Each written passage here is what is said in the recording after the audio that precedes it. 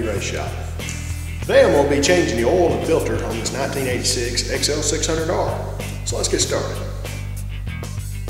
Now this XL600 differs from your standard motorcycle in the fact that this is what's called a dry sump engine, which means that your engine oil is actually contained in the backbone and the down tube section of the frame. As a matter of fact, the dipstick's right up here behind the steering head. And the reason why they do that is that allows them to make that crankcase a little bit smaller so you have a little bit better ground clearance. So it makes it a little bit different when you go to changing the oil and filter and also your oil checking procedure. So let's get started and we'll get that oil out of there. Now the first thing you'll want to do is remove the skid pan, which we've done here.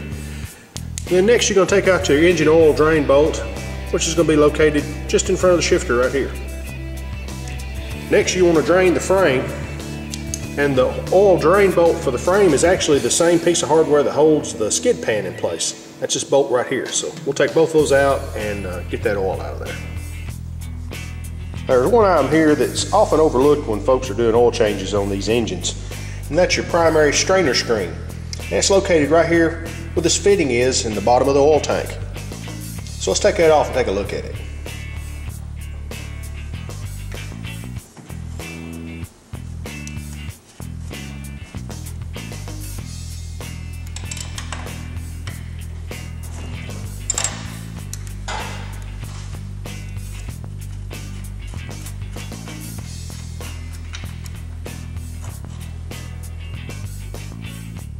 This strainer here looks to be in pretty clean shape, so we're just going to rinse this out and solve it real good. We'll inspect that O-ring and replace it if needed, and then we'll put all this back together.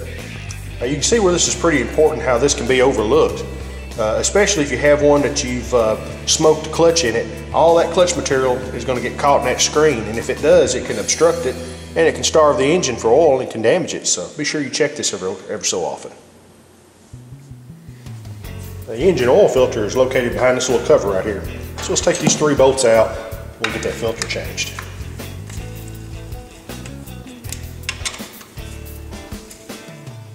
Now when you go to install your new oil filter, it's got a little spring back here that keeps the filter pressed against the outer cover. And what I like to do to kind of hold that in place while I'm getting that filter put on there is I'll put a little dab of wheel bearing grease on it, and then just set it in the case there. Now hold it in place. Now, a word of caution on these oil filters. You want to be real careful that you put this thing in the correct way. The way it's made, it'll actually go on either direction, but if you put it in incorrectly, it'll actually stop the oil flow to the top end of the engine. It'll ruin the head on it. And the way you know which is the correct way on these, now if you're using an original OEM Honda filter, it's marked on the outside. It says which side faces out. But what you always want to remember, your cover's got this little snout on it, and the filter's got this little O-ring here. The snout always fits into the O-ring, just like that. So you just put your filter in place. And when you go to reinstall this oil filter cover, it'll go in any position on the case, but you want to be sure that you line up this oil passage here with the oil passage on the back side of the case here, just like that.